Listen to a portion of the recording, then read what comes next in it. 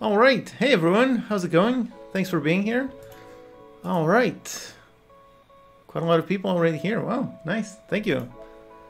All right. So hopefully this should be fun. Okay. Everything seems to be correct. All right. Okay, great. All right. Thank you, Daniel, for becoming a channel member. And thanks again, Sherry, for a nice cup of coffee. That's always useful. So thank you so much. All right. Hey, everyone. Okay. Impressed with this kind of intro you have. You mean the characters? Yeah, I've been working on this lately.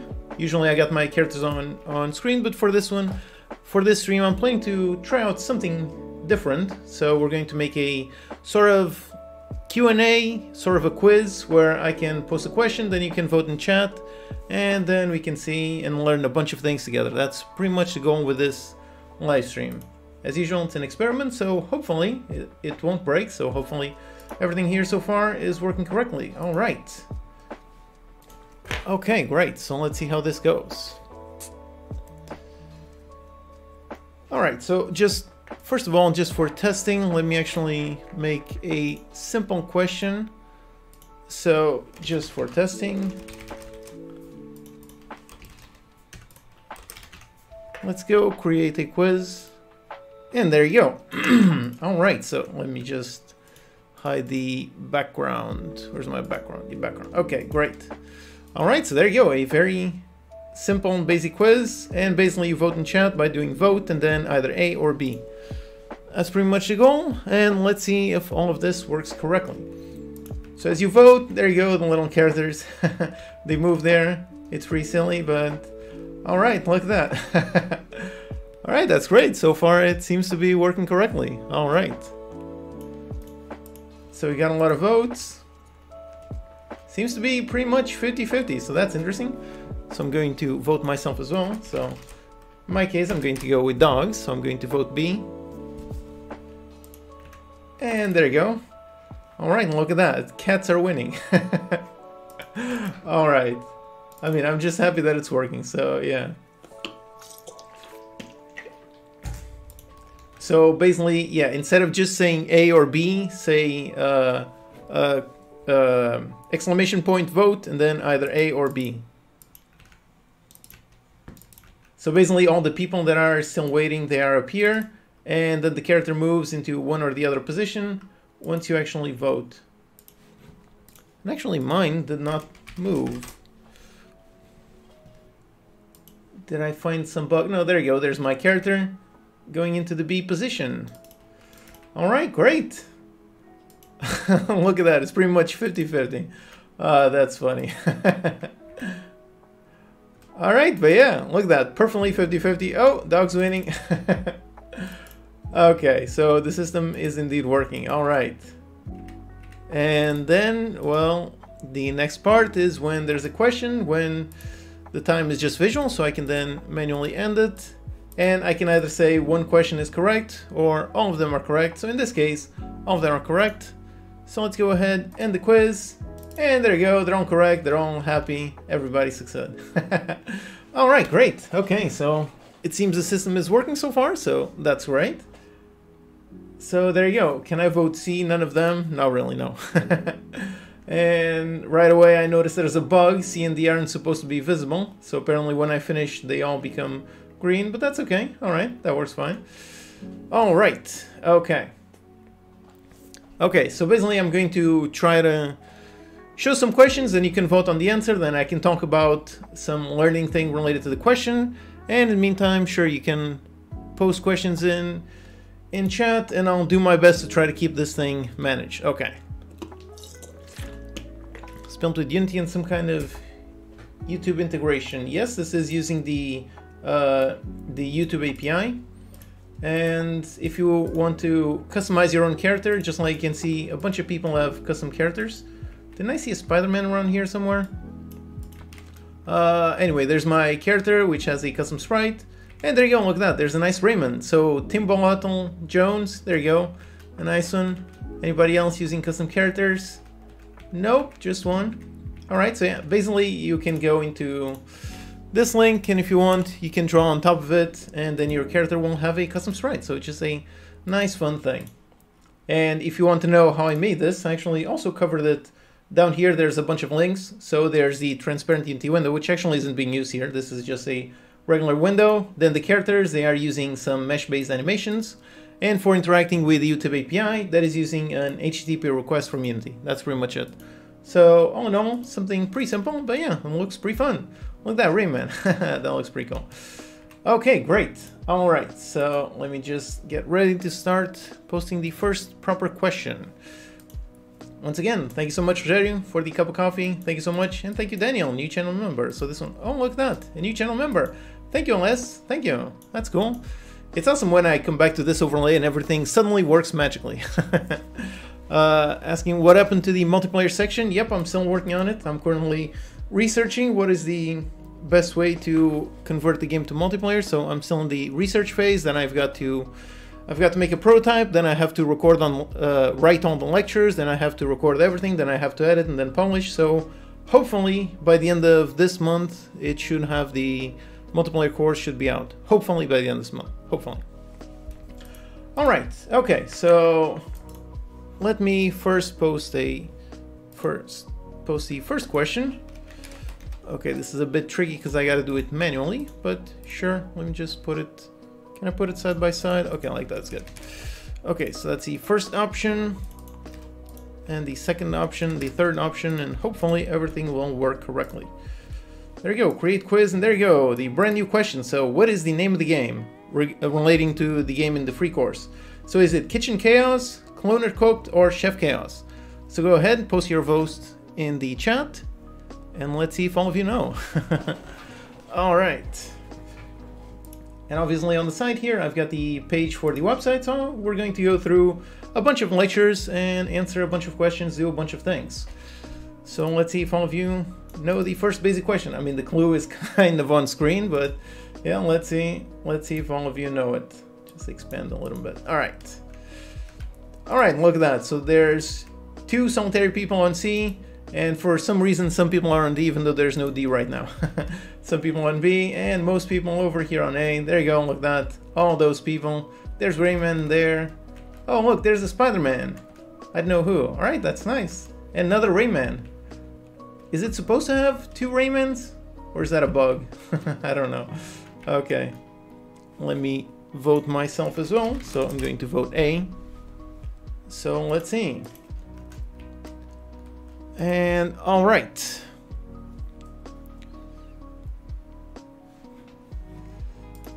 Okay, so there's still some time left. I actually played around with the timer. I mean, hey, yep, there you are. All right. From phone to PC, that's why there's 2 Raymans. Yeah, maybe.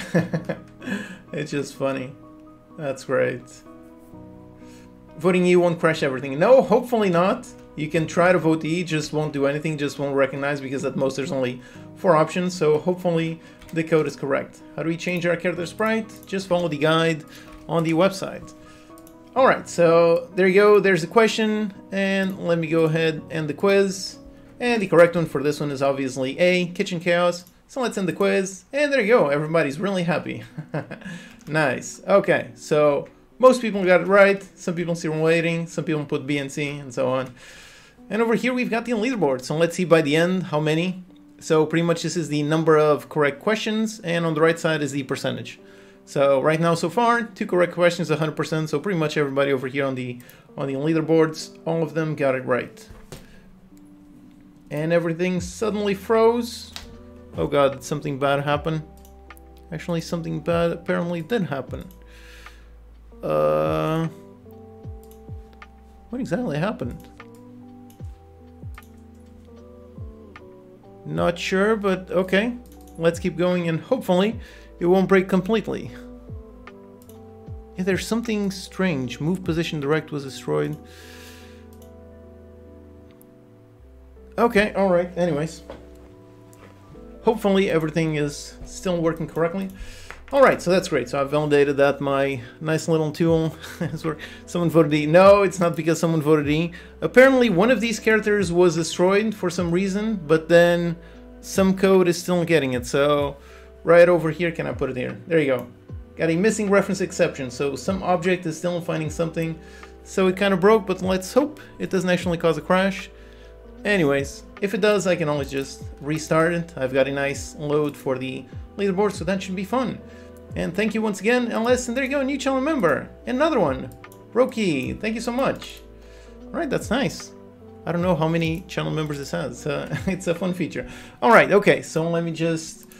So yes, the answer, of course, was Kitchen Chaos. That was the correct answer, so here it is. It's a fun name. I like it. I think it was cool. Alright, so let's begin.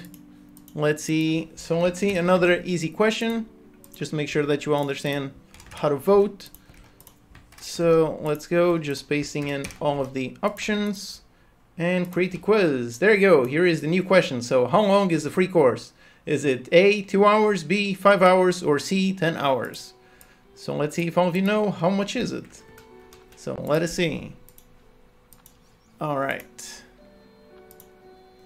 There you go, lots of votes. I'm going to vote myself as well. Which is kind of odd though, because if you can see me, then technically you know, yeah, maybe I shouldn't vote, otherwise that might be a little bit of cheating when it becomes some more complex questions. So let's see. All right. And there you go, most people voting on 10 hours. Let's see if that is indeed correct. All right. Like of a font front sprite for Rayman looks really weird now. Yeah, with all of the other ones facing forward. But still, I think Rayman looks great. I mean, when I was coming up with design for these characters, for this mesh animation system, actually it was around the time when Prison Architect came out. So that was more the sort of inspiration, doing something simple like that rather than Rayman. But yep, Rayman also works perfectly with this style, since there are no arms and so on, yeah. Does it matter if C's capital or not? Nope. On the code, I made sure to check for that. So if you write with or without space, it works. If you put an uppercase or lowercase, it works. So hopefully it should work most of the time. You saw pop-up is UI in Unity. Oh yeah, this is inside Unity. So here is a window, I can even drag it and so on. So yeah, this one is inside Unity. It is not a OBS element, even though those are sometimes fun. Movement in vote box looks weird, especially since it looks to the side. Oh right, if you put just... Right, yeah, moving down. Yeah, I guess if he moves down, that would be, yeah, then actually see him move. But yeah, if he moves down, I guess that would be a bit tricky. I got a mail from him. Is that so? That's great. All right, so yeah, let's end this one. And obviously the correct question is indeed C. So let's put the answer is indeed C. So let's end the quiz. And there you go, all of them celebrating. So yep, that is indeed the correct question. All right, so congrats everyone. That's great. How did you do that? You mean the elements? Well, they are using the YouTube API, and if you want to know how to make, you just pretty much just have to do an HTTP request from inside Unity, and you can interact with the YouTube API, and that's pretty much how it works. So you can watch that video, and that's pretty much how it goes. Was there a guy on A cheering? Maybe he was on the way to C, and that is why he stopped in the middle when I stopped, so that's probably why. All right, okay, so let's go, and... yeah, let's start with a proper question. So let's go create the quiz. Let me select all of the possible options. And this one, and this one. And let's put it like that. And let's see. Okay, so let's create a brand new question. Okay, so here it is. So this is on the lecture for the Create the Project. And the question is, which Unity version did I use in the course? So was it the 2021 LTS, the 2022 tech version, or was it the 23 alpha version? So go ahead, post your votes, and this one is with regards to the Create Project lecture. So by the way, over here on the website, here is the course curriculum, and if you click on one of these, it automatically scrolls down. So there you go, the question is related to lecture 1 for creating the project. All right, so people voting, some people saying LTS, some people saying tech. Let's see which is which. All right.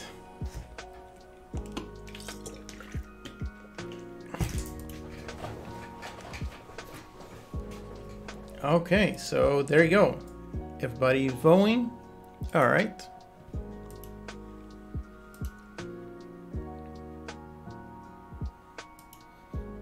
And okay, so let's go ahead and end the quiz and see which one is the correct question, correct answer. And there you go. Yep, the correct answer is indeed over here B, and it is the tech version. So usually, technically, when it comes to Unity versions, you should probably stick with the LTS version, but the only reason why I went with the tech version for this course is because I want the video to stay up to date for as long as possible. So technically, usually you should use LTS. I just went with tech because tech is going to turn into the LTS version in about 2 weeks, 2 months. So yes, technically you should always use LTS. The only reason why I didn't is to make sure that the video stays up to date for as long as possible. But yeah, in your own projects, definitely stick with LTS, which in about 2 or 3 months, usually around March or April, that's when Unity launches their brand new LTS version. So at around that time, 22 should turn into LTS. So at that time, you should be able to use that one. All right, so there you go. That's a nice question. And everything is a bit, a bit like that. Yeah, maybe I'll restart the overlay. Oh no, it's good now. Okay, I don't know. Sometimes it becomes a bit strange. All right. And once again, thank you so much for becoming a channel member. Another one, Timbo Jones. Yeah, thank you. Thank you for becoming a channel member. Thank you. All right. Okay, so that was the first proper question. So congratulations. And over here on the right side, still see a bunch of people with all 4 correct 100%. So that's great. Let's see how much this one is by the end. Okay. All right. So let's go for the next question. So let's create a brand new quiz for this lecture. Go with yes or no.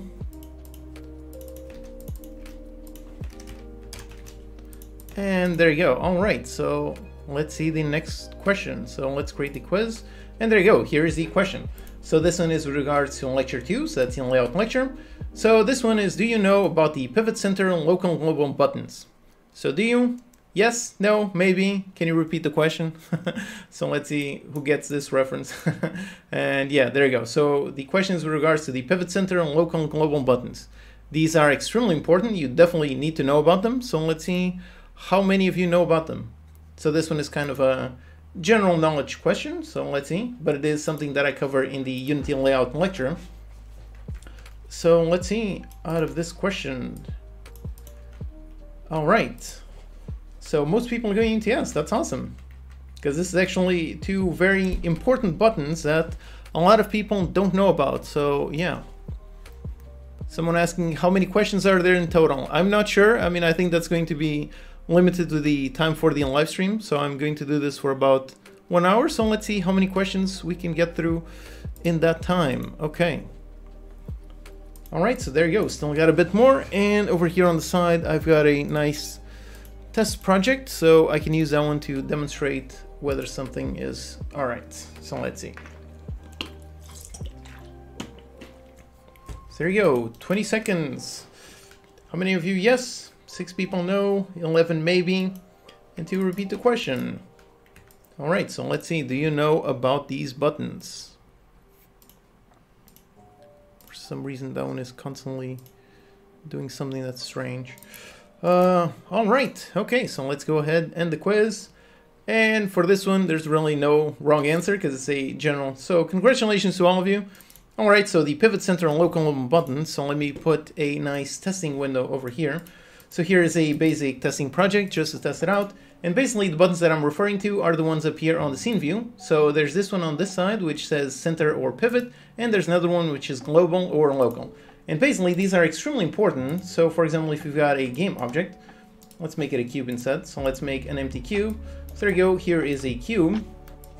And if inside I put another object, so let's say I put another cube inside this cube, and for this other cube, let's put it somewhere on the side. So now if I select the parent object, and if over there it is select non-pivot, look at where the transform handle is. It's right there, it's exactly on the origin of that object. However, if up there, if now I change to center, now instead of being on the pivot, now it's over there on the center. So if you didn't know about this, and for example, you tried rotating, now if you try rotating, you would assume that it would rotate right over there where the handle is. But if you move it to the side, and actually right now, yeah, right, because it's moving on the, if you look over there, it is not rotating just on the Y, but also moving on the X and also moving on the Z. So if I move it even further away, and now I select this one, there you go. With that one set to center, now it actually selects the transform handle right on the center. And if I rotate it, look over there, it's not just rotating on the Y. If I rotate on the Y, it rotates like this. But if I rotate on the handle, it rotates like that. So this is something that is usually very confusing if you don't know what is going on.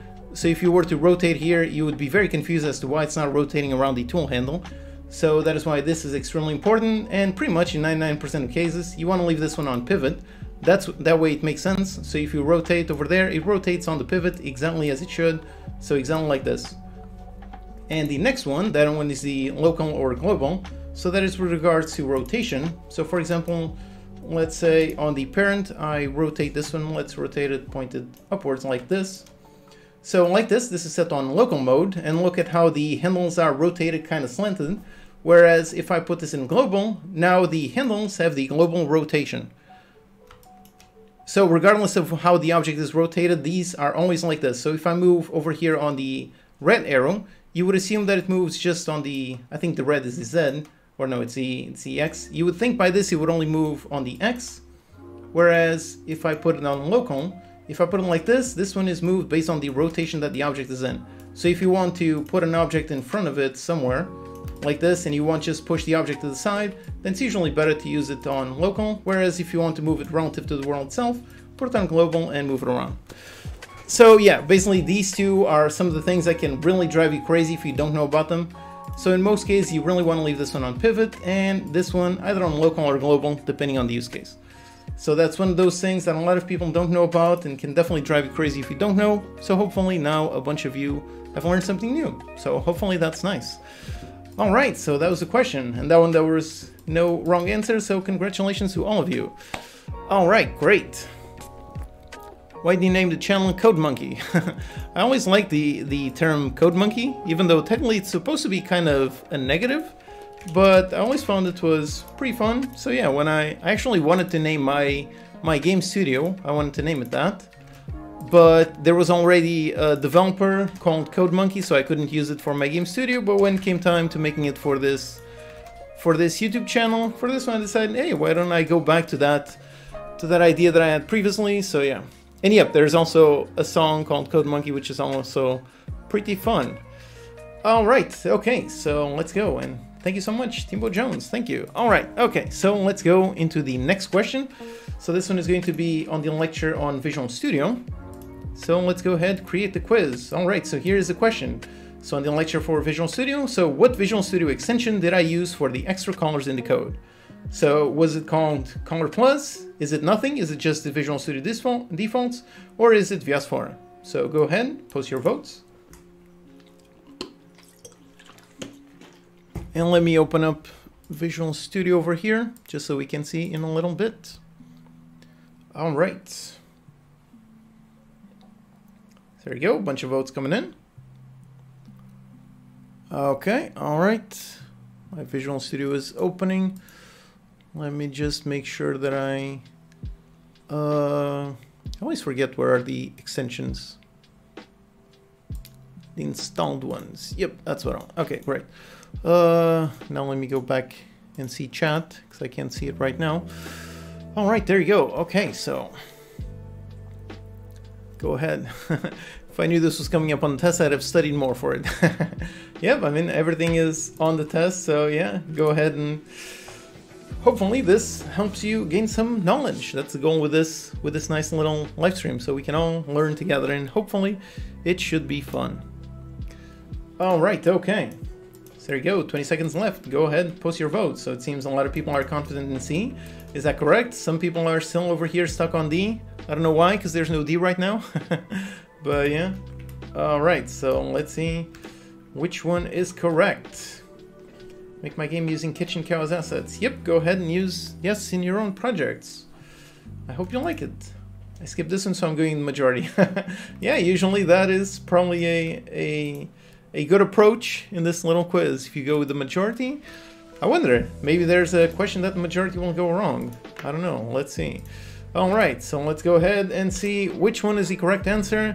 And the correct answer is C, indeed, it is VS4. Yep, so that it is. My character isn't appearing. Yep, there it is right there. All right, so this is a really nice extension. Let me just... So here's my Visual Studio, and basically on extensions, manage extensions, and over here if you search for online, you'll find VS4. And there you go, it adds color to your Visual Studio text editor. So this is the one that I use in the course, and basically what it does, it adds a bunch more colors. So look at this. Over here, the default in the case is in a nice pink, so the switch in a nice orange, and the types in a different color, then the functions in another color, then the built-in Unity functions in a different color, and so on. So basically it adds a whole bunch of colors. Let me see if I've got a more complex project somewhere in here. So I've got a big project. Let me find something a bit more complex. Okay, so let's see this one, the game handler setup. And there you go. So we got a bunch more colors. So like this, with all of these colors, you know, there you go. Nice string, nice comment. So with this, I find this is it's pretty much the only extension that I have outside of defaults. And I find that it helps quite a lot. Having all of these colors really makes the code much easier to read, much easier to see. Okay, here's the return, else, if, and so on. Here's the type, a function call, and so on. So yep. I would definitely recommend you grab this extension. So that is called VH4, and yep, 61 of you did indeed correctly guess. So yep, congratulations. All right. Okay, so that was the correct answer. Okay, what about ReSharper? That's an add-on. Yeah, I've heard great things about ReSharper, but I've never actually used it too much. But yeah, I do know that it does a lot of things. Same thing with, what is it called? JetBrains Rider. A lot of people also like that IDE. For me, I stick with Visual Studio just because it's what I know. But yeah, basically nowadays there's pretty much no wrong option. Anything you choose, all the tools nowadays are pretty excellent. So yeah, sorry, I don't know if there's a similar one for Rider. No idea. Is there an alternative for VS format? Oh yeah, that's right. I'm sorry, I don't think there. I mean, I'm sure there is. So if you search for something. Oh, Rider is made by the same company that made ReSharper. Oh, really? I didn't know that. That's nice. Yeah, so for Visual Studio on Mac, you probably need to Google it. I'm sure there has to be something related to, I mean, it's just adding colors, so there has to be, but yeah, sorry, I don't know. It's VH4 is Windows only, so yeah, don't really know for that one. Okay. All right, so that's the question. And over here on the right side, yep, still got a bunch of people with 100%. I wonder how long is this going to keep up. All right, so let's see the next question. Did I close this question? I did, right? Yeah, no, I forget. Yeah, okay, so let's see the next question. So this one is from lecture 4. So over here, let me just scroll down to lecture 4, which was one of the most important lectures. It's a lecture on code style and naming rules. So let's see, what is the question? And there you go. Okay, so here's the question, which is, which one of these is correct? So PascalCase, CamelCase, and SnakeCase. All right, so go ahead and make your votes. And which one of these is correct? These are the names for the capitalization of the letters, the words, and so on. So these are the three main types that most people use. So PascalCase, is it capitalized in front and middle, or is it lowercase over there, uppercase in there? Is CamelCase lowercase and then uppercase, or upper and upper? Is it lower and then full case? Is SnakeCase with an underscore, with dash, with dot? Let's see, which one is it? Okay, all right, so go ahead, make your votes, and let us see. All right, so a lot of people are really confident in A. So is that the one that is correct? All right. I just decide on Unity versus other platforms. Well, when I started, which was back in 2012, that was when I started researching game engines, because I wanted to move on from Flash and make something that I could play on my PC. And yeah, back then Unity was the only option, so it kind of went by default. But yeah, since then it works for building any kind of game that I can think of. So yeah, that is why. So I started because it was the only option, and I kept with it because it's a great tool. Works great. So that's pretty much the answer. All right. So which one of these is correct? And everybody's really confident on A. There's a bunch of people lost here on D, a bunch of people on C, and a bunch of people on B. Love you. Hey, and love you too. Thanks for being here. All right. So let us see. Let's end the quiz. And let's see which one is indeed correct. And if there you go, it is indeed option A. So congratulations to all of you. All right, that's awesome. It's awesome that so many people didn't know this one. All right, that was great. Yeah, that is great. So yeah, if you if you haven't seen the course yet, definitely go ahead, watch the YouTube video, it's linked in the description, and definitely make sure to pay attention to this lecture specifically. Just learning this is one of the things that will massively grow your skills as a programmer. So definitely make sure you always use the correct naming rules. I mean, correct is a bit of a wrong word. The important thing is that you are consistent. So whatever naming rules you follow, doesn't matter. You can follow PascalCase for functions, or maybe use PascalCase for class names, or maybe use it for fields, or maybe properties, whatever you want. So you can use whatever naming rules on whatever thing you want. The most important thing when it comes to code style naming rules is just being consistent. So whatever you do, whatever you choose, come up with a style that makes sense to you and then stick with it. That's pretty much it. All right, so congratulations to all of you. Where's my character? There you go, somewhere in here. What should I do when I finish your course? Well, you can go and try building an original game if you want. Go ahead, take the knowledge that you gained from the course and try building something nice and original. And hopefully you will have gained quite a nice amount of knowledge that will then enable you to build pretty much any game you can. Okay, so yeah, congratulations once again. And over here, oh look there, got a bunch of people not on 100%, which is great because it means that hopefully you'll learn something new. So definitely don't feel bad if you get one of these questions wrong. The whole point is to learn. So yeah, if you get it wrong and you learn something, then that is awesome. You learned it. All right, great. Okay. Turtle, it's been 2 years since I started my game dev journey and you've been the most helpful person. Hey, Aaron Khaled VR. Hey, that's awesome. Hey, I'm glad. I'm glad to hear that. I'm always very happy to hear that people have enjoyed tutorials, that they have helped you in any way. So yeah, that is awesome. Best of luck in all of your game dev journeys and all of your individual ones. Hopefully the videos help you so we can all just make games and have fun together. So hopefully. All right. Some kept the boxes in there. Yeah, there you go. Oh, hey, CPU. Hey, thanks for being here. Yeah, there you go. Got a bunch more custom characters. Yeah, keeping the boxes in there. The boxes are meant for guiding. You don't necessarily. But yeah, it's kind of funny. Head right. And there you go. It is the head pointing right. All right. Okay, so let's go on to the next question. Yeah, I think I'm going a bit slow because it's already been 40 minutes. Okay, so let's go. I keep forgetting that if I ended the question or not. I think I did. Yeah. Okay, so the next one is on post-processing.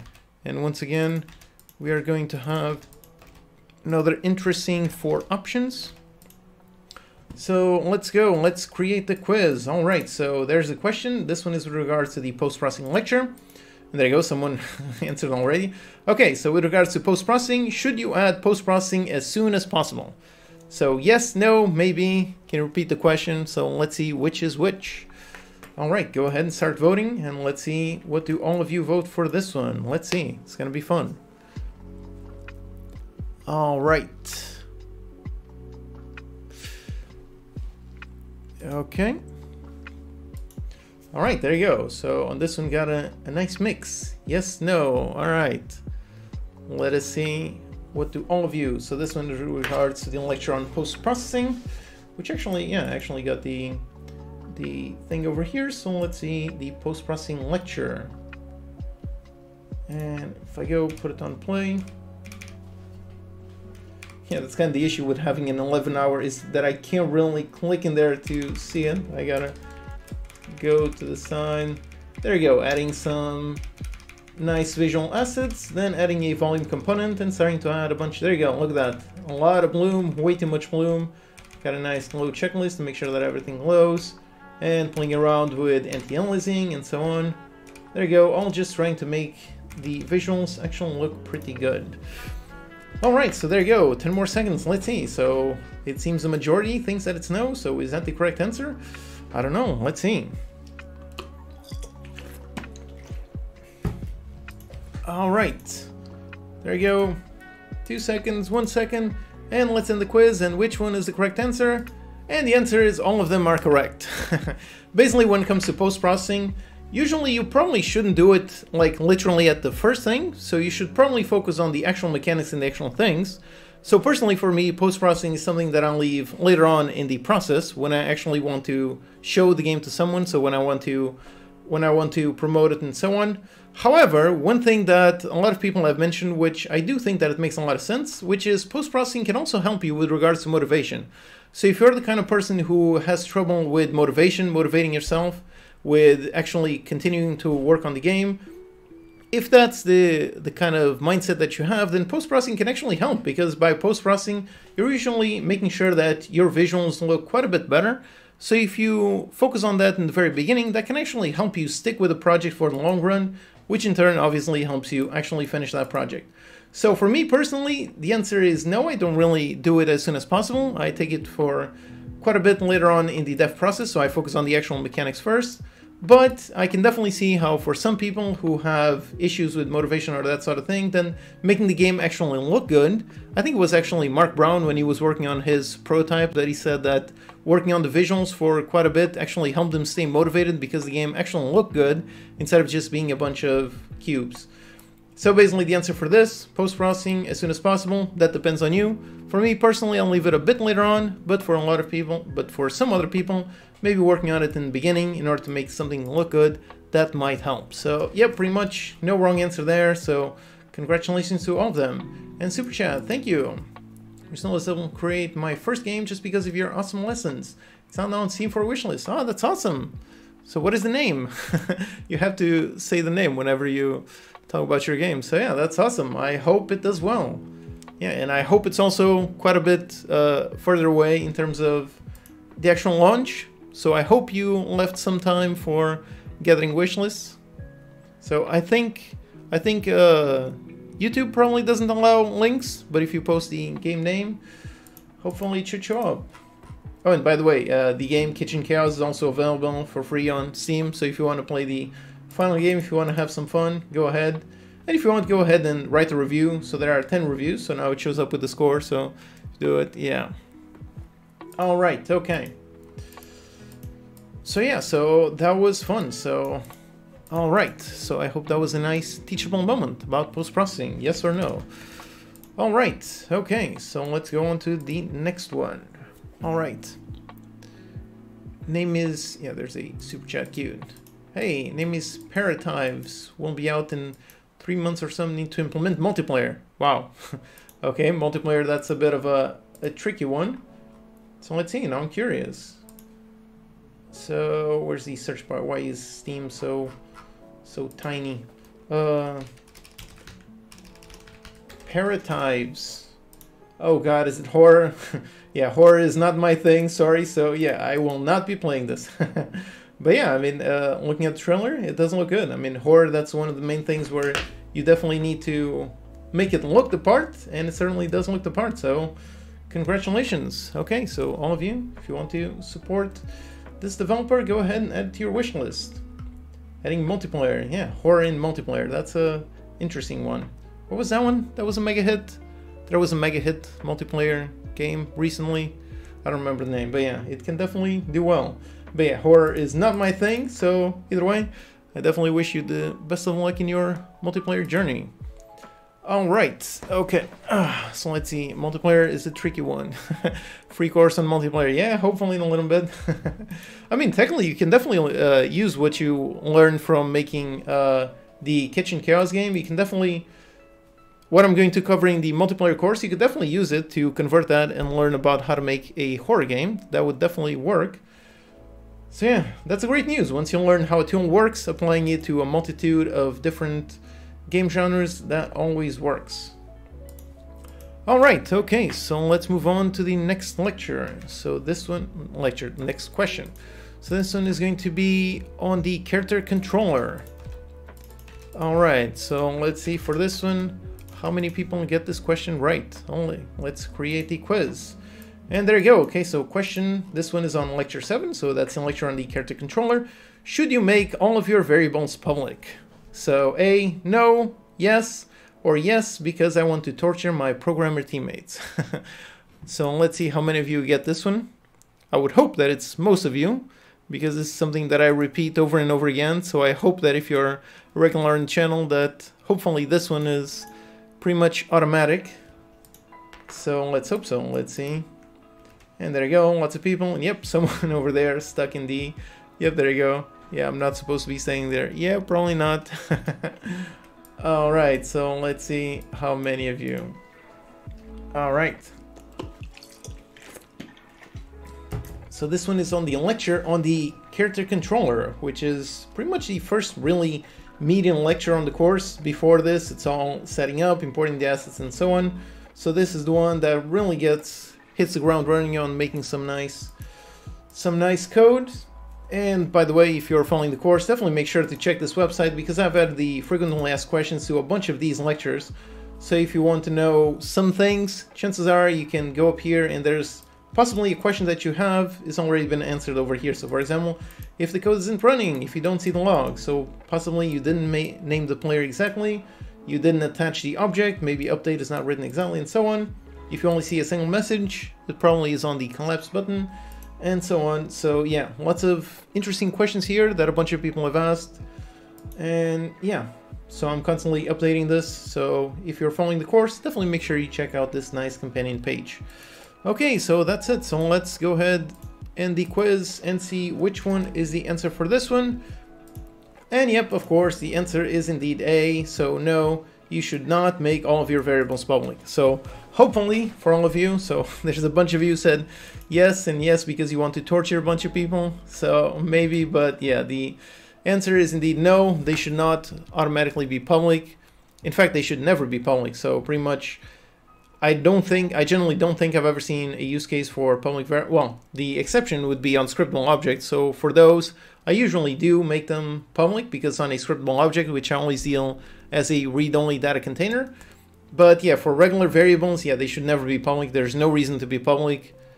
Why never is because I actually covered that in detail. So it's probably best to watch a dedicated video instead of me repeating the same thing over again. But pretty much when you make it public, you are enabling both read and write access from anywhere.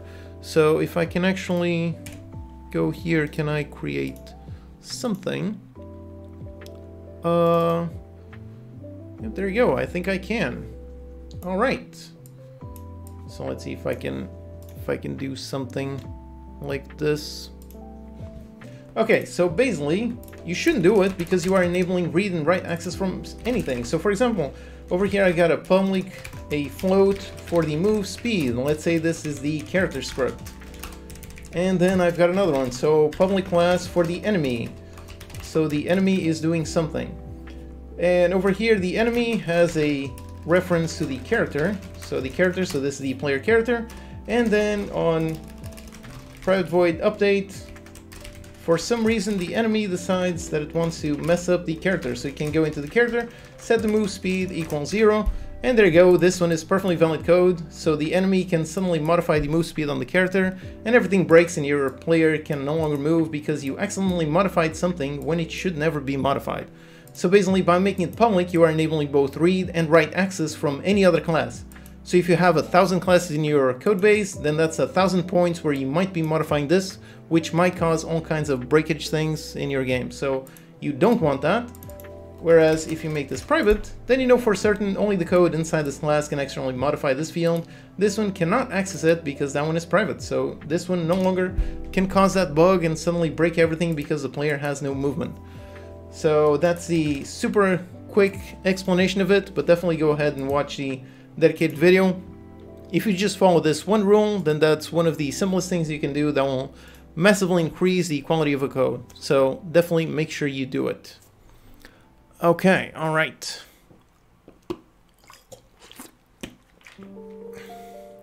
Talking about an absolutes is quite wrong. Well, I would love for someone to tell me. Generally, I would agree. There's most things in game dev, they aren't really absolutes, so there are best practices and so on.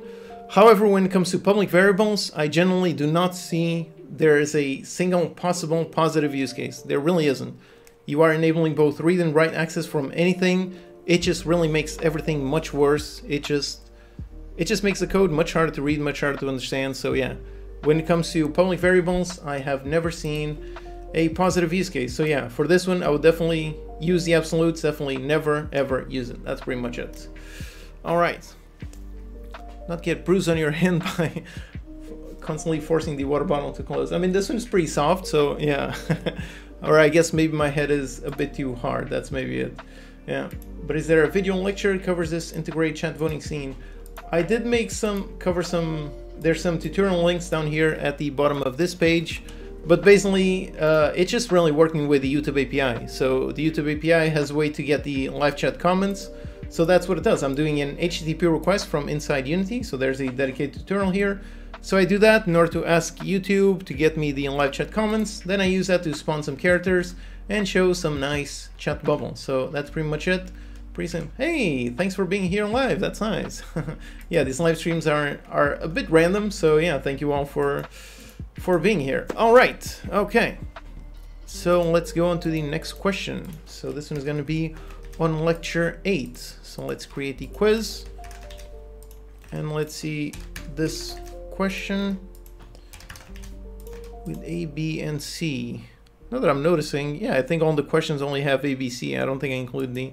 Anyways, okay. All right, so let's go. Once again, thanks for the super chat. And there's a cute super chat. All right, hey, Clippy. That's nice. I miss Clippy. It was fun. Thanks for being awesome. Hey, thanks for being here. That's nice. All right, so for the next question, so let's create the next question. Okay, so this one is going to be on lecture 8. So that is the lecture on the character visual and rotation. So on this lecture, what is the difference between Lerp and Slerp?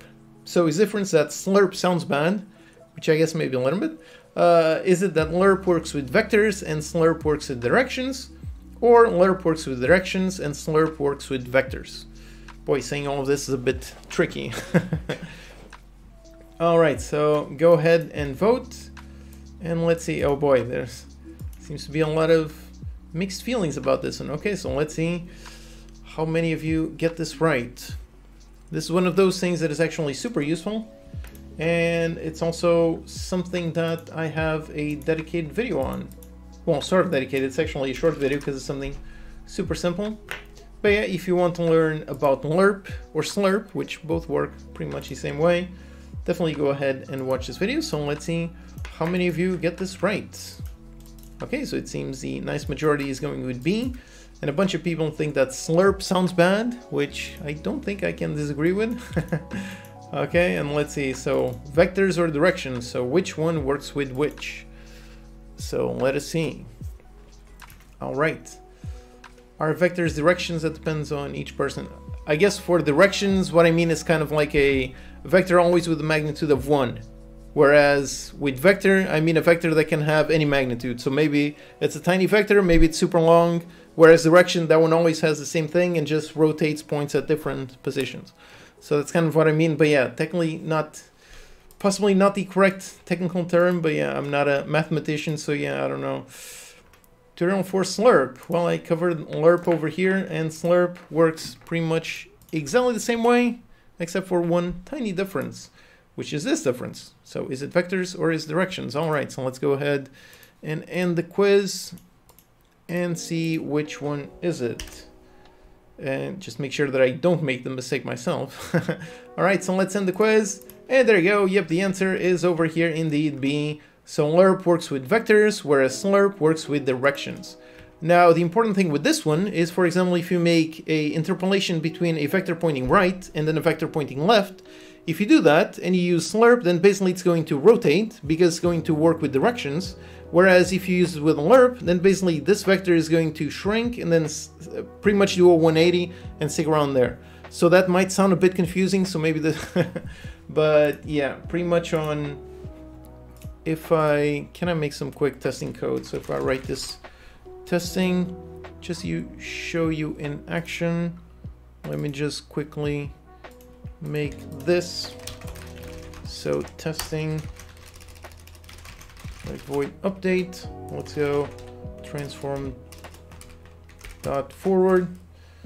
Okay, so let's do over here, so with a nice testing script. So basically transform dot forward, let's do a mathf dot slurp, that's not mathf, I want the vector 3, which by the way there's Lerp in both mathf and that, and let's go into new vector 3 for, let's go left, so -1 0 0, and then time dot delta time. Okay, transform dot forward equals this. Okay, so let's do a basic Lerp and let's see what this does. So now over here, let me just create an object, put the testing, and just let me Okay, actually, I probably should have prepared these testing scenes beforehand, but crap, it already has. Okay, yeah, I'm trying to figure this out, trying to make this, trying to show the thing in action.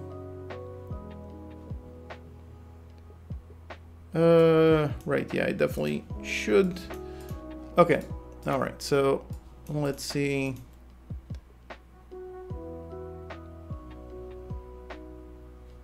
Okay, yeah, pretty much. So let me just rotate this. Okay, so like this. So let's see the, okay, so here is the demo that I'm showing. So basically what matters over there, the blue arrow. So currently this one is using Slerp. So let's see what this one does. So if I hit on play, look at that blue arrow and let's see what it does. And there you go, it rotates around like that. So look what it does. And actually like this, I'm not sure if it's going to, but let's see. Now let's swap it out for a Lerp. And let's see with Lerp what this one does. And if I go ahead and I hit on play. And okay.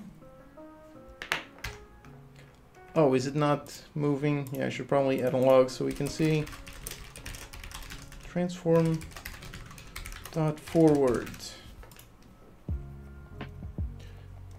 Oh, right, because yeah, so actually with this yeah, with this demo actually Lerp isn't going to work because transform.forward is always going to be a normalized value. So so that's funny. So for the thing that I wanted to test, it doesn't actually work. So let's do a vector3 for the test vector. And over here, let's instead use the test vector and print it out.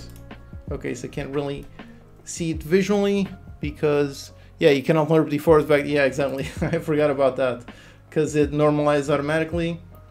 So basically like this, we should be able to see. So there you go. So this is the Lerp, which that one should probably start off on U100.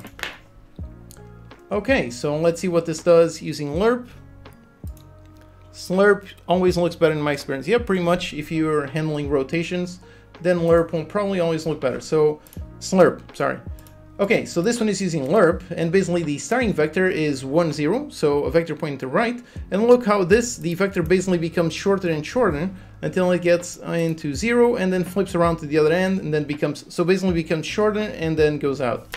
Whereas if you use Slerp, this one actually uses directions instead of using a vector. So if we go into this one, let's see, instead of becoming shorter, let's see what it actually does. So let's look at the vectors. And there you go. So it starts off on 1, and instead of becoming shortened, this one actually rotates. So this one goes down on the Z, so it goes down like this and rotates around instead of becoming shortened and pointing the other way. So basically that's pretty much the difference. So Lerp works with vectors, so it works with multiple magnitudes, whereas Slerp works with directions. So if you're handling rotations, you should probably stick with using Slerp, since that one is going to rotate around even when you do 180 degrees, whereas with Lerp, the character would suddenly flip around. So that's pretty much the answer. Okay, so that was a bit tricky trying to do a demo live, but hopefully for those of you who didn't know about the differences between Slerp and Lerp, hopefully that was educational. And thanks again, Clippy. Thank you. All right, okay, so let's go on to the next question. So where is it? Let's go into this one. So let's create a quiz. And with this one, and this one, and this one. Okay, all right, so let's create a brand new question. Okay, so this one is on lecture 9, so this is the lecture on animations. So if an animation has a property in yellow saying missing, what exactly is the problem? So is the problem that there is no child object with that exact name? Is it that the animation file is corrupted? Or was the animation not added to the animator state machine? So now let me, as you try to answer, let me quickly try to showcase the problem in action. And I've got a visitor right now. Okay, so let me just... Alright, so this is what I'm talking about there. That one is in yellow. So what does that mean? Go ahead and post your question. So there you go. What does that one in yellow mean? Putting D for doggo. Yeah. It's almost dinner time, so that's why he's starting to get stressed. All right, what's her name? His, and it's Tico, and sister Tekka, she's over there sleeping. So yeah, she usually stays sleeping, and he's the one that comes out. All right. Okay, so let's see which one is which. Multiplayer codes. Do you know if it's going to be Photon Engine? Nope, it's going to be using netcode for game objects. So that's Unity's built-in official multiplayer solution. So that's pretty much it.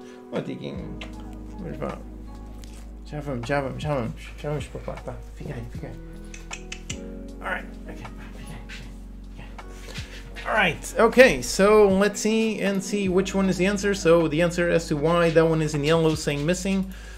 So let's end the quiz and see which one is the correct answer. And drum roll, and there you go, the answer is indeed over here, A. So the answer is there's no child object with that exact name. Should have the same name in path. Yes, correct, yes. Yeah, basically when this happens is because there's no child of this object named exactly head. This is one of the annoying things about animations, is that it's actually based on strings, so it's all based on names. So most of you probably already know that I hate strings for identifying things. And basically the reason why this one is saying missing is because I went ahead and I modified this one. So I renamed this one to head 2, so now if I play the animation, that one isn't actually going to play the animation because it doesn't have any object named exactly head. So the solution to this is either go up here and you can click once to select and then wait a bit and then click again and you can rename the object. So if I go over here and I rename this property to head 2 to match the one over there, there you go, now it's no longer in yellow, so now it does fine. Now if I move, there you go, it does. Oh boy, this is really, it's really, why is this so, yeah, I don't know, it's very strange. Yeah, so like this, there you go, the head is indeed moving up. Whereas if I put it back into that one, where it says missing, now I move around, now the head does not move. So this is always based on strings, it's always based on the exact names. That is one annoying thing. So if you ever have this problem, you just have to make sure to rename so that it matches exactly as the child was named when the animation was recorded. So if you do that, then yep, the animation plays correctly. All right. Okay, so that was a fun one. So most of you apparently already knew that, so yeah. Is netcode completely free? Yep, it is. Netcode itself is free, then you've got the various UGS tools, those are paid for, but yep, netcode itself is indeed free. Idea work being stolen, copied. I would say if you're talking about game ideas, everybody has a million game ideas, so definitely don't worry about that, about people stealing your game ideas. Everybody has ideas. Ideas are a dime a dozen. What really matters is execution, so definitely don't worry. Definitely share your ideas with people, talk about it, and so on. If you put head under body, yeah, exactly. Oh boy, I'm moving the wrong window. Where's my other window? I've got way too many windows open, so it's quite tricky. Yeah, if over here, this one is a prefab, but if I try moving, can I try moving inside a prefab? Yeah, it breaks the whole thing. Can I duplicate this one and go into, where's my prefab? Unpack completely. Yeah, and now if I go in here, and let's rename this one, or let's rename this one. So put it on head. If now I put the head inside the body, and there you go, now that one is also missing because, yep, like CPU mentioned, it has to be the correct path. So this one is missing, this one actually has the correct name, but there's no direct child of this object named head. That one is a child of the other one. So if I were to make this one a child of that one, there you go, that does fix. All right, okay. So that was a fun question. All right, now let's see what else. Okay. So that was the lecture on animations. So that's actually pretty fun. I actually made the animations on this game myself, so I'm talking about the kitchen cows. So yeah, pretty happy with how those came out. These were simple animations, but they worked pretty well. All right, so let's see another question. This one is a quick and simple one. So let's put it just 30 seconds because this is a super simple one. So let's go on to the next question. Can I move my character by chat? No, it goes automatically. It goes randomly, and then as you vote, it goes there. specs of the equipment you choose. Let me just post the quiz. Specs. Well, my GPU is like a 3090, I think. My monitors are like 10 years old. My keyboard, I actually just bought it recently because my other one actually died. So, yeah.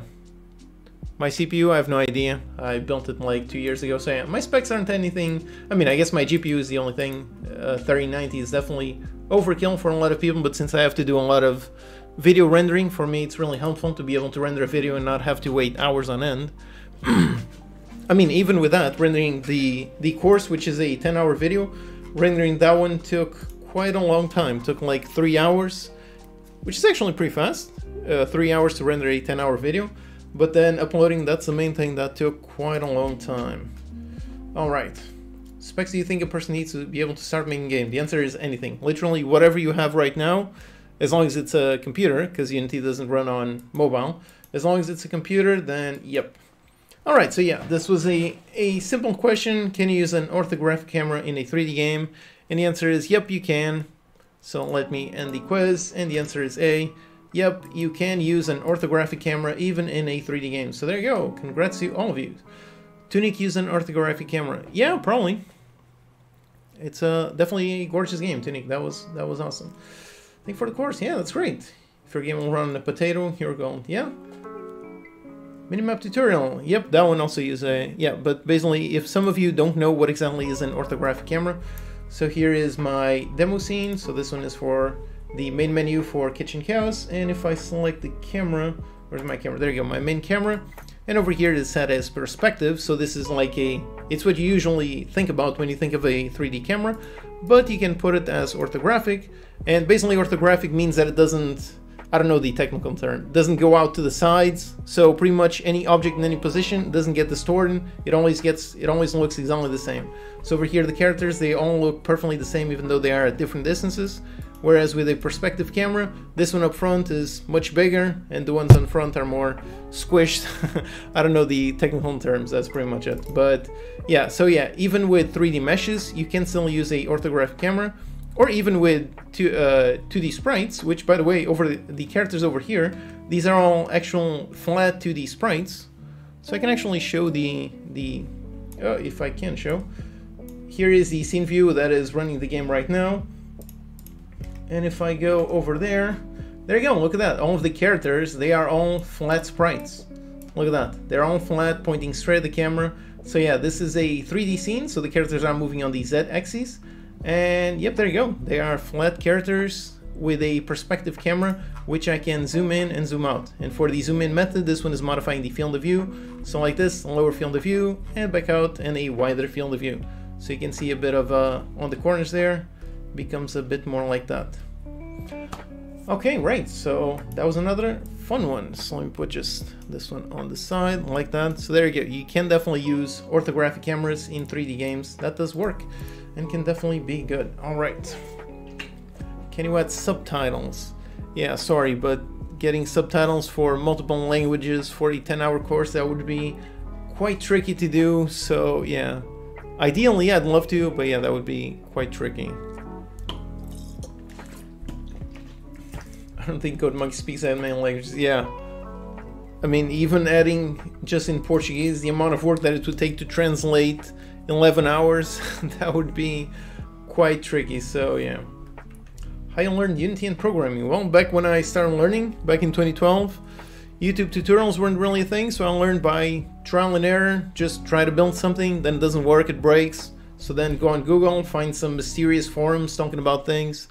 So that's pretty much it. So back in my day, I learned pretty much based on trial and error, trying to do something, doesn't work, finding an error.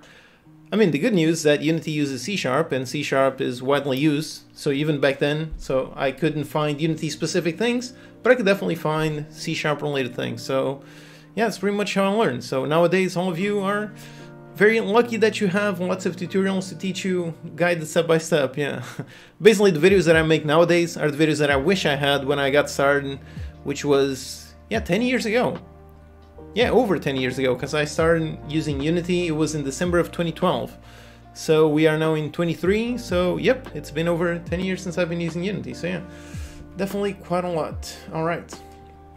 why didn't you use an async method to load the scene? Just because the scene is super quick. So in order to load the loading scene is super small. So yeah, loading that one without async doesn't really matter. So yeah, if you want to do something more complex, then yeah, definitely use the async method. But for simple use cases, the regular non-async method, that works great. Will the multiplayer course be full server authoritative? And nope. I mean, the goal of this game, it's really a casual co-op game. So for that one, I'm probably going to keep things simple and just stick with using client authoritative, because there's no... It's a co-op game, so there's pretty much no issue with cheating. But yeah, that is one topic that I very much would like to cover in a future dedicated tutorial.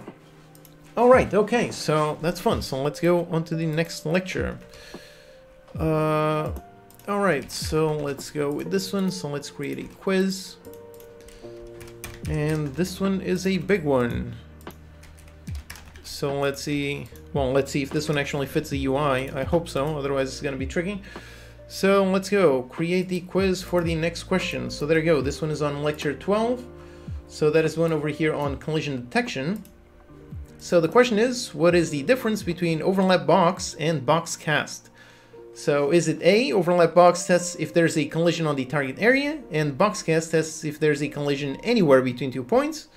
Or is it B, OverlapBox is 2D, BoxCast is 3D? Or is it C, OverlapBox is better suited for characters and BoxCast for objects? So go ahead and post your votes in chat. Alright, so let's see. So this one is a slightly tricky one. I've seen a bunch of comments. I've been answering comments for the course, and yeah, a bunch of people do have a question similar to this, so let's see.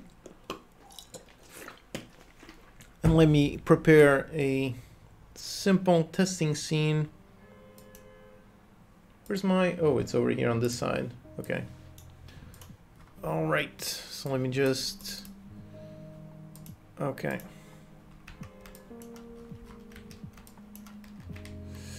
Alright, so go ahead and vote. I'm just preparing a simple testing scene. Okay. Alright, so on chats, on vote, and look at that. Seems people are convinced that it's A, so is that correct? And some people think that OverlapBox is 2D, BoxCast is 3D. Okay, so let's see. So this is on the collision detection. And once again, the FAQ. Actually, the FAQ is kind of answering the question here, so I guess that's a good thing about the FAQ, but yeah, it kind of screws up the quiz here. But anyways, go ahead and vote. The whole point is knowledge. It's not really about... And look at that, still tons of people getting 100%, so getting all of the questions right. So wow, that's awesome, congrats. All right, so let's go ahead and end this question, and let's see which one is the answer. And indeed, the correct answer, yeah, there you go. The correct answer is indeed A, which is OverlapBox tests if there's a collision just on the target area, whereas the BoxCast tests if there's a collision anywhere between the 2 points. So yep, that is the difference between those two. So let me pick up a simple testing scene. So here I've got a testing scene. So let's say this is a wall, and this one actually has a collider. And let's say you've got a character over here, and the character wants to move to this position. So if the character is here and you do an OverlapBox over here on this position, then it will return false because it won't find any colliders, because there are no colliders directly on this position. Whereas if you use a BoxCast, basically what the BoxCast does is it moves a virtual box or a virtual shape, depends if it's a BoxCast, SphereCast, and so on. If it's a BoxCast, then basically the physics system will move a virtual box in the virtual physics space, and it will move from A to B, and in that movement it won't find anything that collides between the points A and B. So in this case, if you do an OverlapBox, it won't just test this position and return false, but if you were to do a BoxCast, it would start from here and move a virtual box onto this direction, and it would find this wall in the middle, so that would return true because it would indeed find something. So that is the difference between those two. If you got a big distance and you want to make sure, like for example, for a bullet, if you want to fire a bullet, you don't want to just test on point A and point B. You want to test if there's a wall or a character or anything in between point A and point B, because the bullet is probably going to move a ton of distance between one frame and the other one. So for a bullet, you really want to do a cast instead of just an overlap, because you want to test if there's anything in between the 2 points. So that is the difference between those two, and definitely knowing those differences are very important, and once again, it's all over here on the FAQ on the website, so if you're following the course, definitely make sure you check the website page. Okay, right. Recommend paying a modular musician or attempt to find somebody for free. I mean, I guess depends on what is your goal.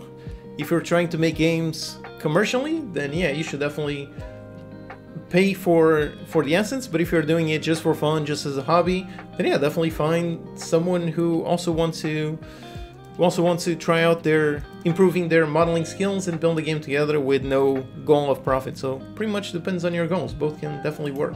My custom character. Yep, let me just check this out. So let me refresh the page, which actually takes a little bit, but okay, so let's see.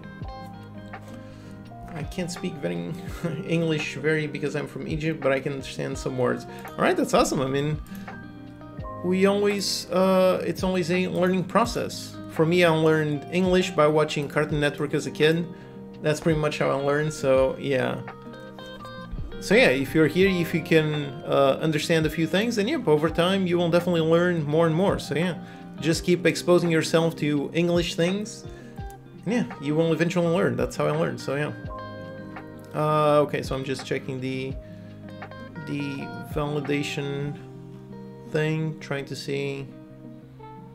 Yeah, I really need to update this code because it's quite a bit slow.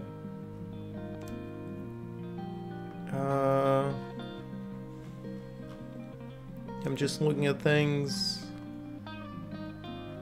So far, okay, there's a bunch of. Okay, so let me validate these new characters. Okay, so I'm validating a bunch of them. By the way, there are some that some people have included custom characters, but they did not link their YouTube account, so some of these won't show up, but the others should. Let me just update the character customization. So that should be updating now, I hope. There you go, there's a nice new custom character. So there you go, if you just joined recently, so you can draw on your own character, make your own character. Let me just, where's my chat? I lost my chat. There you go, like that. You can follow the tutorial in order to customize it and so on. So there you go, another nice custom character. And over there, CPU with a nice character. Anyone else? There's me with a nice character. And there you go, Timbo Jones with a nice Rayman. And anyone else? There was a Spider-Man a while ago. No, I guess no more. Alright, okay. Okay. How'd you manage to pay the bills while making games? You mentioned you never worked 9 to 5. Well, I mean, first of all, it helps that I live in Portugal, where there's a relative low cost of living. So when I started, I could make a living on something like $600 or $700. So by the time that I was also, well, I mean, the more important thing is I was living with my parents until I made enough money with my games to move out. So that's the first thing. So I was making games for, there you go, Spider-Man's back. Yeah, so I was making Flash games for about 5 years, and I was still living with my parents because that couldn't pay enough. But yeah, by the end I was already making about $500 or $600 a month, and then I went on to Steam, and that started actually making some decent money. So yeah, pretty much the answer is low cost of living, plus living with parents, plus having a nice ramp up of experience. So for about 5 years that I was making games, I wasn't really making enough. So that's pretty much it. Super chat, thank you. Do you have any predictions on when multiplayer won't come out? I'm hoping by the end of this month, but honestly, I don't know. I mean, I've done a bunch of research. I've done a little bit of the prototype, but yeah, there's still a lot of work to do. I still got to research a lot more. I still got to finish the prototype. Then I got to write all the lectures. Then I got to record them. Then I got to edit them. And then finally publish them. So I'm hoping I can do all of that within this month. So maybe on the last week of this month, or maybe the first or second week of March. So I don't know. But yeah, hopefully it won't be too long. Hopefully. All right, great. And there we go. All right, okay, so let's go on to the next question. So where was I? Okay, so let's go with this one. So this is a fun one. Oh, taking Java. Yeah, it's almost dinner time, so I'm going to have to close in a little bit. Já vai. Bocadinho, peraí. Okay, so let's just go into the next one. Peraí. Alright, so there you go. Brand new question. So this one is on lecture 15. So let's see, lecture 15. That is the one on the selected countervariable and the singleton. Okay. So what is the cause of the flickering bug? And let me actually show that bug that I mean. Oh boy, I need that. Is it 2 objects? Don't worry about the time. I'm going to, yeah, because I actually need to. Let me just make a quick testing scene. Yeah, because I probably should have prepared the testing scenes beforehand. Just need to pick up something.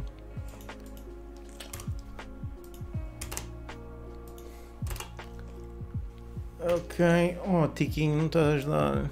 Deixa lá. Fica aí.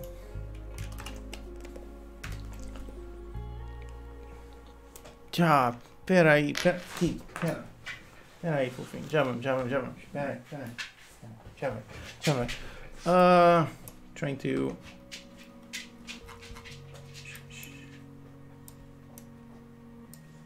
Oh boy, I didn't plan this demo ahead of time. So let me like this. Just select a different material, anything. Oh boy. Oh, actually, oh, because I remember that I saw this a little bit. Yeah, sorry for a bit of chaos right now. Yeah, because I did. Now I can't find it. Where's my? I'm trying to find something and I can't find it. There you go. That's the one. There you go. Okay, so that's the bug that I want to show. Okay, so let's go in here. So there you go. Look at this flickering. So this is what I mean. So what is the cause of this flickering bug where the texture is flickering back and forth? So is it that 2 objects are in the mathematically exact position? Is the GPU broken, or is it a physics collision?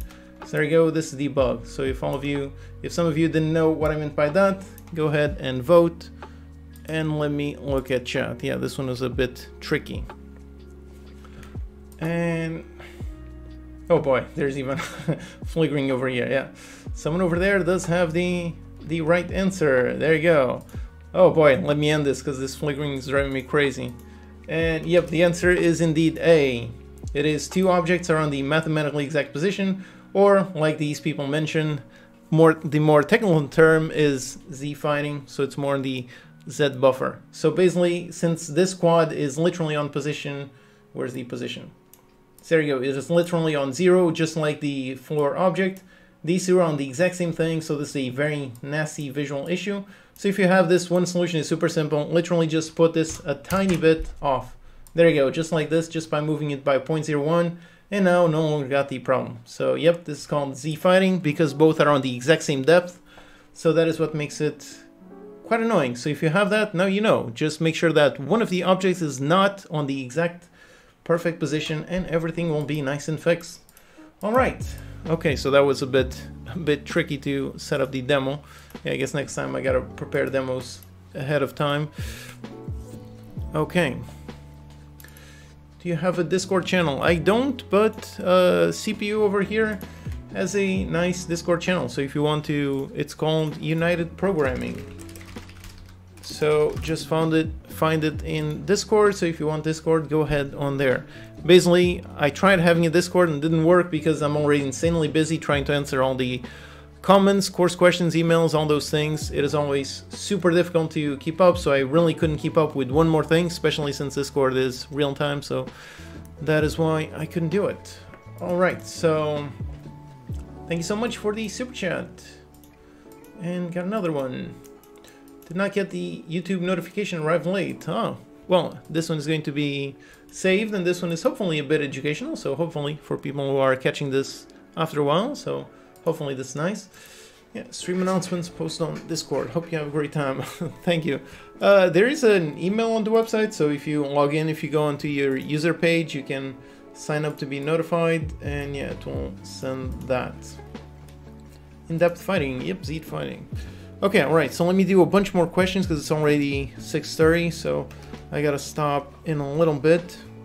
Okay, so let's see this one. This one is a fun one. So let me copy the options. That one, and that one, and that one. Alright, so there you go. Another question. This one is related to lecture 18. So that is the lecture on player pickup and C# interface. So the question, how many interfaces and base classes can a class implement or extend? So is it A, multiple interfaces but only one base class? Or is it B, multiple base classes but only one interface? Or is it C, as many as you want? So if you got base classes and interfaces, how many can you implement/extend? So let's see. And thank you so much, Tux, for the super chat. Thank you. Another one queued. Oh boy, there's even more queued. Thank you so much. Sorry if I missed them. Yeah, I'm trying to keep up with everything. Sabhari, yeah, that's a nice name. Thank you for everything you do for us. Hey, thank you for the super chat. And thanks for being here. Yeah, I mean, these live streams really, it's a two-way thing. So it only works if I'm here and if all of you are here watching. So thank you all so much for being here on this random, is it Tuesday? I don't even know what day it is. It is Tuesday, right? Yeah, I think so. Yeah, so thank you all for being here. Will I make every correct answer A? It's not exactly. I think I did try to, yeah, I tried to change it a little bit, so yeah. Program C# for a living now to think about it for a second. Yeah, I mean, that is a perfectly natural thing. Even for me, I've been making games, programming, and using Unity for so long, and yep, there's still many things that I have to use my brain, think for a little bit, so yeah. So much for the videos you make, that's awesome. Alright, so yeah, it seems there's literally nobody else on the other one. So if I end the quiz, and end the quiz, and yep, there you go, it is indeed correct. So basically, you can implement multiple interfaces, but you can only extend one base class. That is one of the limitations, and one of the reasons why you should use interfaces over base classes. And also inheritance is always I talk about that in, actually don't remember which one. Is it on the kitchen object? I don't know. I talk about it on the course about the issues with inheritance and how it can definitely become quite tricky quite quickly. So it is something that you can use because it is a very powerful thing, but definitely you have to be careful when you use them. Whereas with interface, personally, I'm a huge fan of interface. I think they are awesome, especially since with, as of C#7, you can use default implementations. So that means you can write an interface and actually write the code. So if you don't know what I'm talking about, here's a quick test. So instead of making a public class, you can make it an interface. So my interface. You can do this, and then inside you can have a function, my function, and do something, and then on a class you would implement this interface, and again, as it says on the question, you can implement multiple interfaces. But as of C#7, you can also do something awesome, which is over here. You can do a default implementation. So if you have an interface and already have a bunch of objects that implement that interface, and you want to add something new, you can add a default implementation, and everything will work perfectly. So you don't have to actually add the implementation, but you can if you want to. So interfaces are super awesome. For example, if you got a game and some objects have an inventory and some objects don't, you can use an interface to say I has inventory and implement that interface on any object that has an inventory. So interfaces are super powerful, and it is something that I definitely use quite a lot in the course, and I've got a dedicated video on them. So if you don't know about interfaces, definitely watch the course and then definitely watch that video. Okay, so yeah, another awesome thing. So I hope some of you are learning something new from this. Even though I'm looking on the side, most people got 100% right, so I'm not sure. Maybe I should have made the questions quite a bit harder. Maybe, okay. All right, so let's do one more and then I think that's gonna be it because my voice already messed up.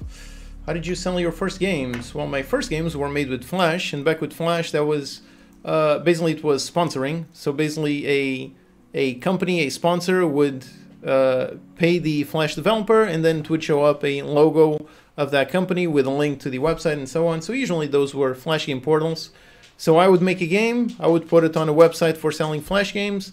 Then a company would contact me, say, we'll give you $300 if you put the link, the logo with our custom animation and so on. Yeah, pretty much kind of like a publisher. That's kind of what they did. Yeah, they had the game portals. So for example, a lot of you probably already know Armor Games. So that was one of the big ones back then. Yeah, pretty much. Okay, right. So thank you so much for the super chat. And there's another one.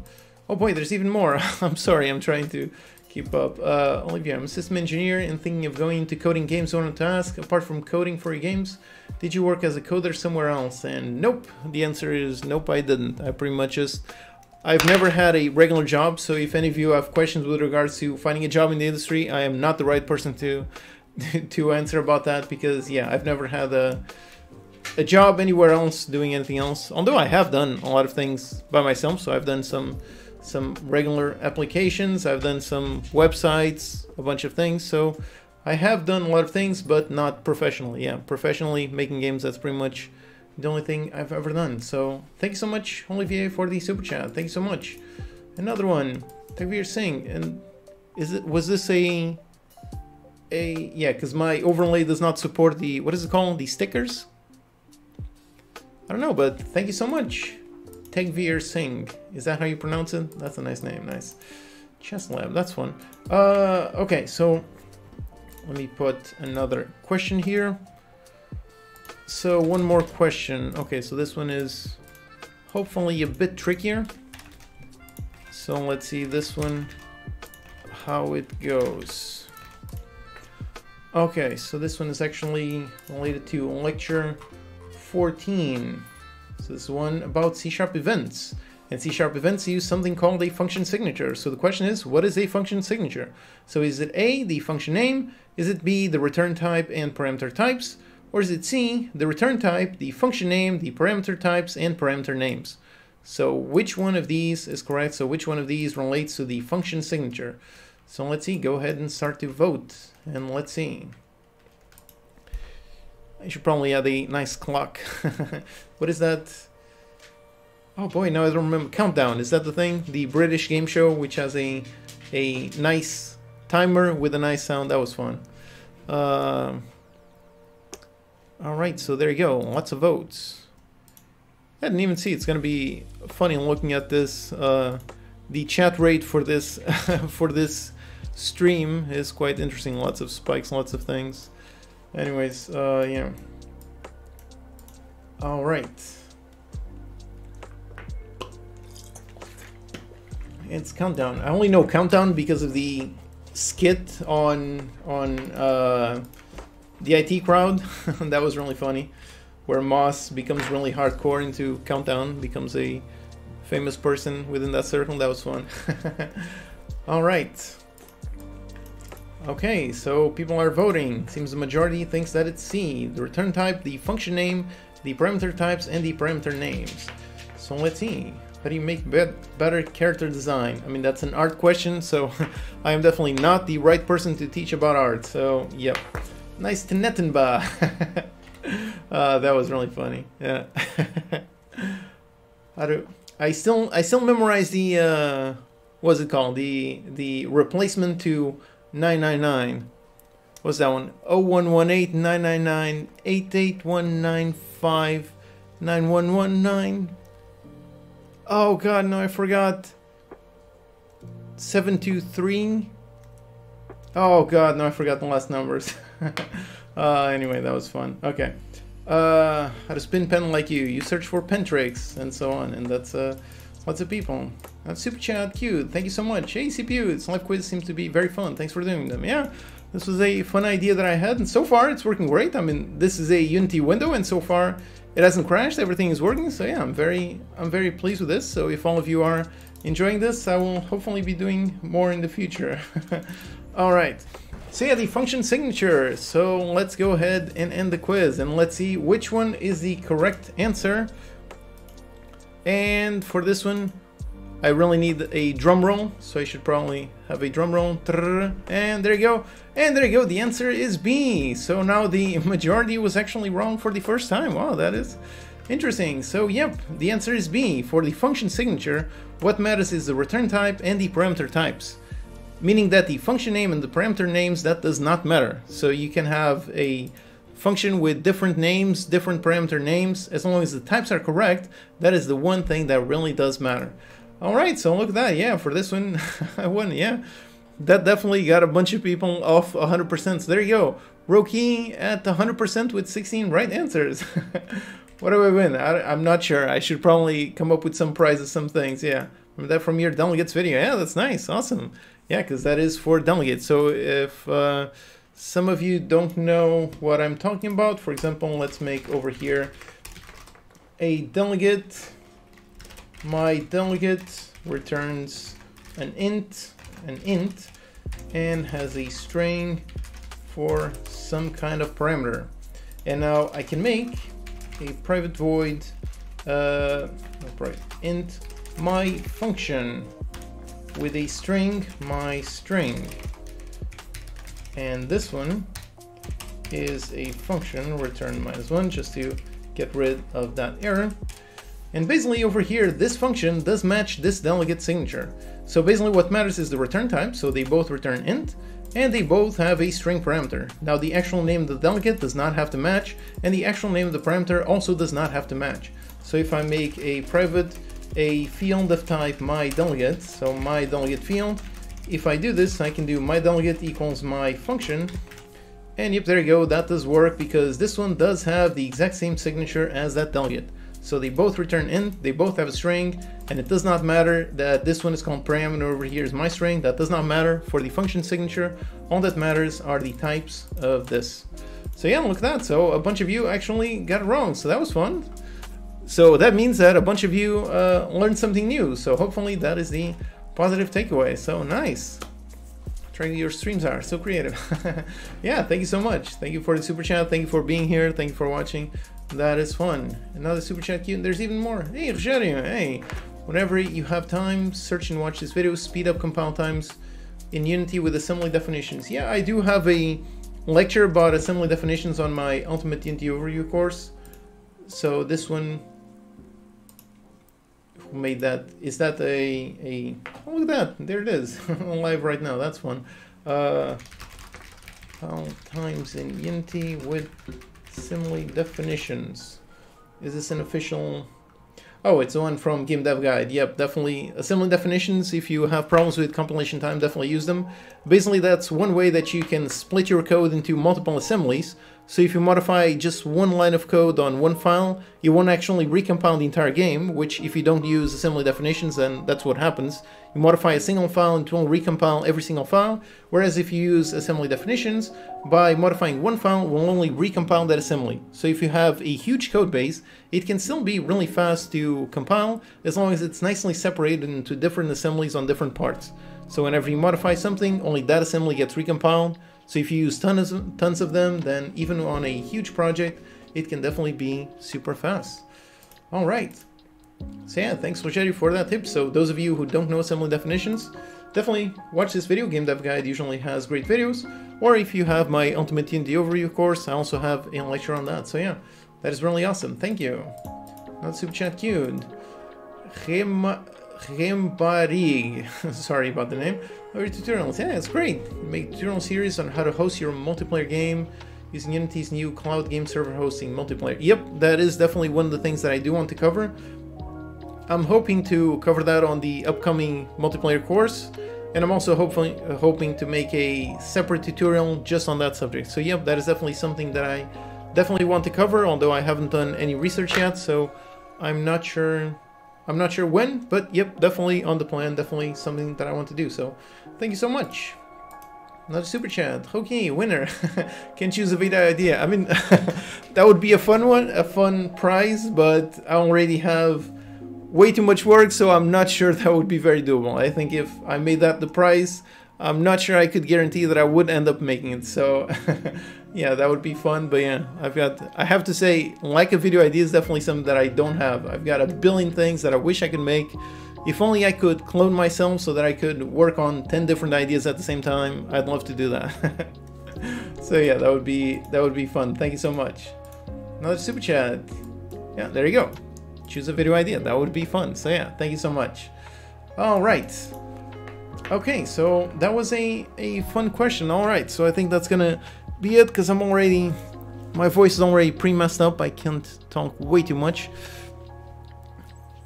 Some people are at 100% less questions. Yeah, the 100% is just questions, answers versus the total. So yeah, so for example, over here, Berkay answered 15 and got 15 right, even though there were apparently at least 16 questions. So yeah, that's the percentage is not percentage of total questions, it's answered versus correct.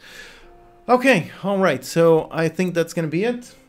I need to go eat something, drink something, and my dogs are...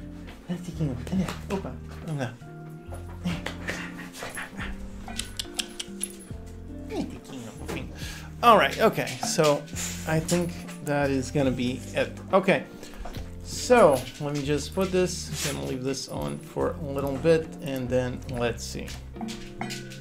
All right, so let me just organize everything, and it is correct. All right, so yeah, thank you all so much for being here on this live stream. This was a different thing. It was an experiment, and well, so far it went pretty well, so I'm pretty happy with how it went. So hopefully all of you enjoyed it. So hopefully a bit more in the future. So my plan for this year is definitely doing a bunch more live streams and experiment with different things kind of like this. So hopefully you enjoyed it. So thank you all so much for being here. So let me just prepare things, and I gotta go like this. All right, so yeah, thank you all so much for being here. Thank you so much, and I'll see you next time.